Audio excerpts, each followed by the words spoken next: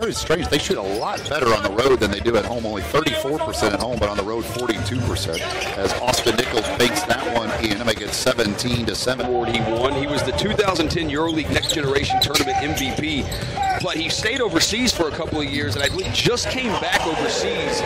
I remember him because he played against the Tigers, against the University of Memphis before they moved to the AAC, but when they were in CUSA. Because I do remember that Julian Washburn name. League in fewest turnovers. Now that number's been going up, but they average 15.8, which is 5th best in the league. Here's a nice little play. Scott hooking up with Austin Nichols, who puts it in, and Austin Nichols now with 9 points and 4 rebounds. About him. Yeah, we'll just only talk bad about the other. Yeah, we'll say he's making all the good calls. Yeah.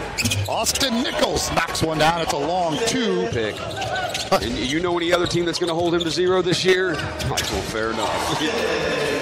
Austin Nichols gets that one. 3 assists for Ledbetter. He's having a really good game tonight.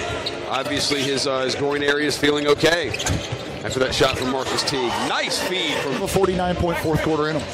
Here comes Amari Johnson, set to check back in. Maybe he can start knocking down some threes. Amari been struggling from the field lately. Hillier heard you. He's trying to score now, but he's been missed the 3 and now gets rejected by Austin Nichols.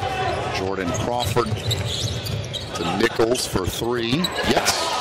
Austin Nichols came in 7 of 12 on the year from 3-point range. He's 1 for 2 tonight. Hanlon. Yeah, I will say for this hustle team, for these guys that are out here on the court finishing it, they're still playing hard. Yep. They are. Like they just went on an 11-0 run before it was snapped there by